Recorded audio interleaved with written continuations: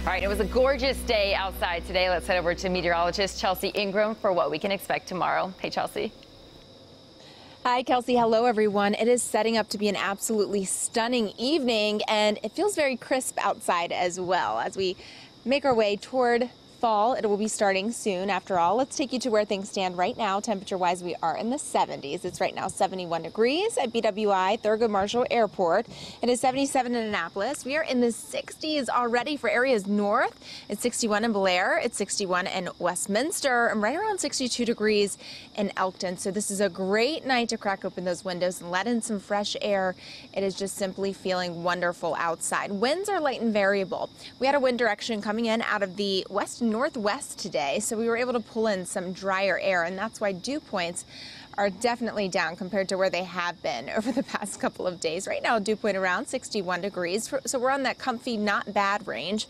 It's going to be very comfortable and nice with patchy clouds tonight, as in the city we drop down into the mid-60s, but the burbs dropping down some spots probably in the upper 50s. We have a front, though, that's going to be lifting to the north, a warm front actually, and it's going to kind of ignite some showers that are going to be developing as we head into the afternoon. So the warm front's going to be bringing rain, and then we'll deal with the risk of heavier downpours as we head into Monday night. It will also be turning increasingly warm and increasingly muggy as we head throughout the week as well. So don't get used to this lovely night and lovely weather.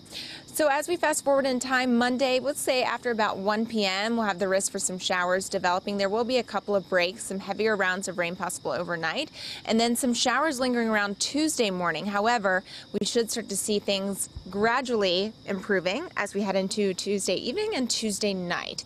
So thickening clouds with rain developing tomorrow. You can look for high temperature, much cooler compared to where we have been. Today's high was officially 83 degrees, but we're looking at a high tomorrow around 76, courtesy of the additional cloud cover and also the showers. We'll look at the 7-day forecast and notice that temperatures really rebound in a big way. We're up to 86 degrees as we head into Wednesday. Additionally, it's going to feel very humid, so it'll feel closer to 90 degrees.